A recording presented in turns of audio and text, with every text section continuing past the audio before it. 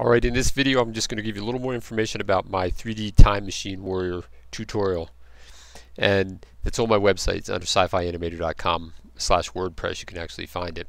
And it's in the premium tutorial sections. And it's currently priced at $89.95. And you go, whoa, that's really expensive. However, if you're new to Blender and you want to learn how to program the game engine to any extent, and you need some help with the math, then this tutorial is really a fast track way to help you get there. What you really need though is you need a basic grounding in trigonometry in order to take up this tutorial series. So you should know about radian angles of measure, trig functions, sine, cosine, tangent, inverse functions, so you know how to get angles out of those as well.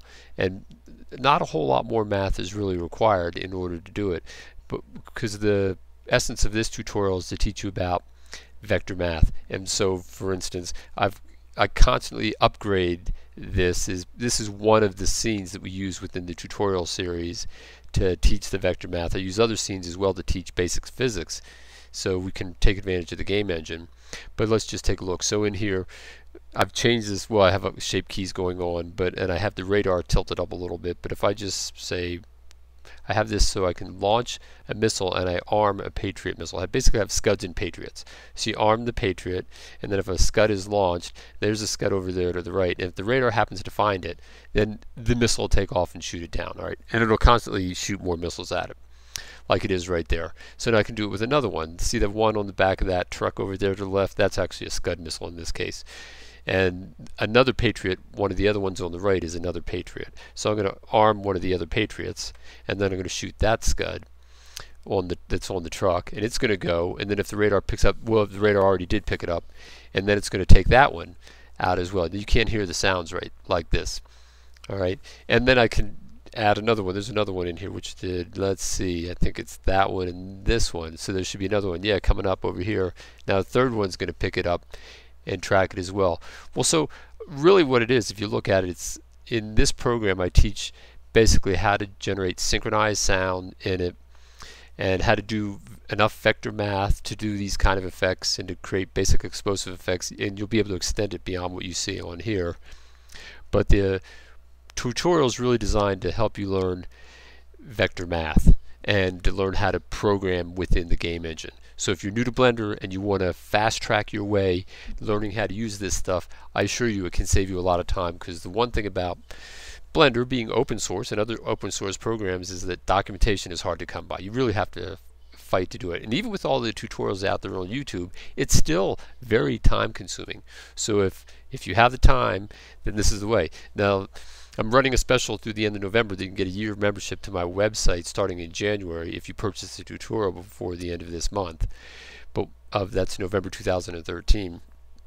And members, what they get is, as I keep making upgrades to this, I'll provide the members with the upgraded versions of this. It's becoming more and more like a video game all the time, though that really wasn't its intent.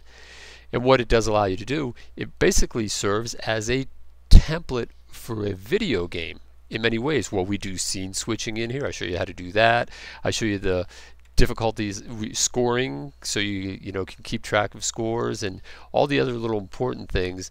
And we kind of bounce between logic bricks and Python code and show you the differences. And one of the other important features, if you've seen some of the other videos I've posted recently, is that I do a lot of basic physics so you get a better grounding and understanding what all these terms are for applying motion and rotations and linear velocity and acceleration and things like that. I mean, we really break it down so you see how you would apply it, and so you really get a much better control of what it's able to do. So, but look, if you're somebody with advanced math physics skills already, it's probably not as to your great advantage unless you don't know how to work with Blender and you don't know the programming.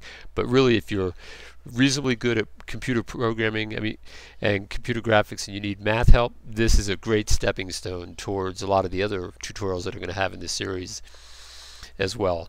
So yeah, and then starting next year when I start putting things up on the website for members, a lot of the tutorials are going to be more math, physics, and basic engineering oriented tutorials. So you're going to have a grounding in this kind of math anyway to be able to understand those tutorials. Otherwise, I will be posting a lot of free tutorials on YouTube still, but they won't have the same degree of technical challenge as the membership-based ones will.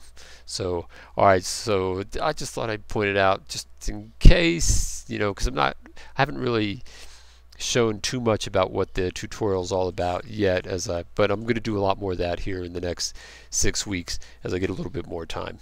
And there's probably going to be some specials in December as well, and maybe I might have a price discount on the tutorial as well starting in December 1st. So, all right, well, that's it for now. I'll see you in the next video.